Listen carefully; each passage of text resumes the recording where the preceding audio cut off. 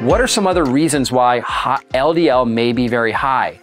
Well, typically the main reasons are going to be, number one, insulin resistance. Number two could be hypothyroidism. We know thyroid hormone is really important for the liver's ability to uptake LDL out of the bloodstream and be able to utilize the cholesterol to produce bile.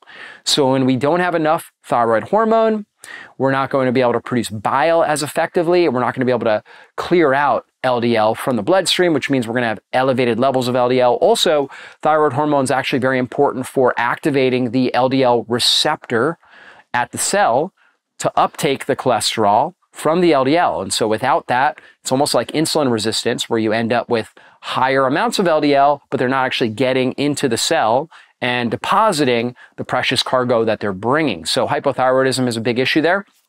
And a lot of people have hypothyroidism or subclinical thyroid issues where it hasn't been fully diagnosed as a thyroid problem, but it's still elevated. You're not getting enough of the active T3, free T3, that actually interacts with the liver to help produce bile and interacts with the cell membrane to help upregulate or to uptake the cholesterol into the cell membrane. And so it may not be flagged on the test, but that individual may be dealing with that, and their doctor instead gives them a statin drug to lower their cholesterol levels because he sees it high. And that's obviously not the way to treat that. And so those are two big factors. Also, inflammation and oxidative stress. We talked about smoking, really any high toxin exposure. Maybe you're exposed to mold and mycotoxins. Maybe you're exposed to heavy metals. Maybe you're exposed to different occupational chemicals. Maybe you are working in lawn care and you're spraying herbicides like glyphosate. Maybe you are a hairdresser and you're spraying, all different types of chemicals on people's hair and breathing that in. Therefore, that's going to elevate your LDL because it's helping sequester and try to remove those toxins. So if you're exposed to toxins, that's a big factor. Maybe you have a bacterial infection. Maybe it's leaky gut and dysbiosis in your gut, and you have H. pylori, or you have Klebsiella or some sort of infection in your gut that's going to drive up your LDL particles. Maybe you have had trauma. So maybe you were in a car accident or you had a fall.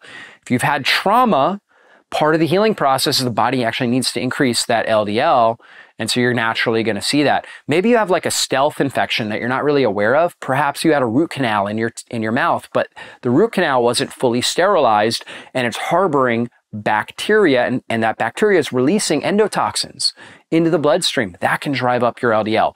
So we should be asking, if your LDL is elevated, we should be asking, why is it elevated? Those are all big factors that we need to look at.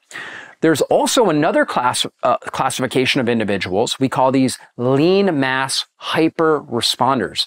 These are individuals that are actually very lean. They have a low body fat percentage, low BMI, very fit. They're on a very low carb diet, ketogenic style diet. And when they do that, their body shifts into like a high primed fat burning metabolism.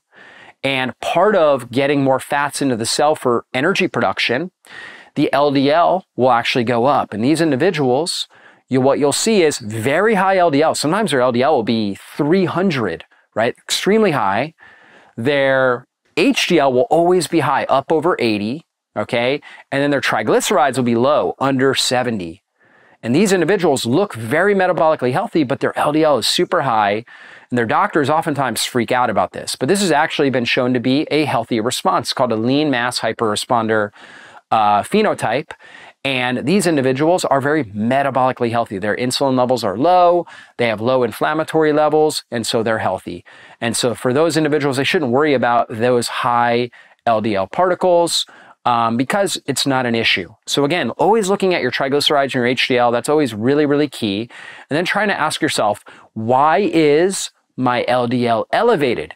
Is it because I'm in this phenotype of lean mass hyperresponder and I'm on this very low carb diet and my body's trafficking more fat for fuel?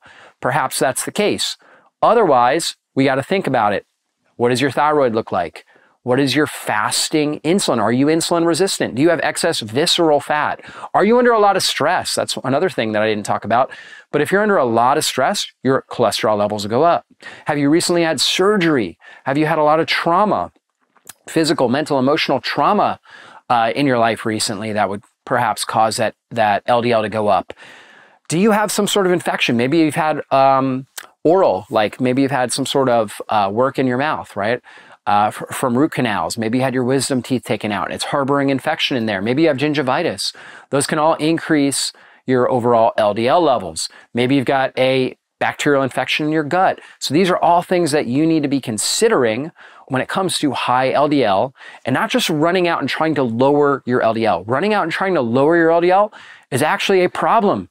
Blaming cholesterol for, basically inflammation and oxidative stress is not a good approach. It's kind of like blaming firefighters for a fire in your neighborhood because the firefighters were there trying to put it out.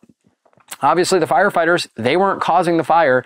They were just there trying to protect the house and protect the individuals in the house and save the house. And that's really what cholesterol is doing. So what we need to do is rethink that and look at what potential root cause factors may be increasing the LDL. Is it actually a problem?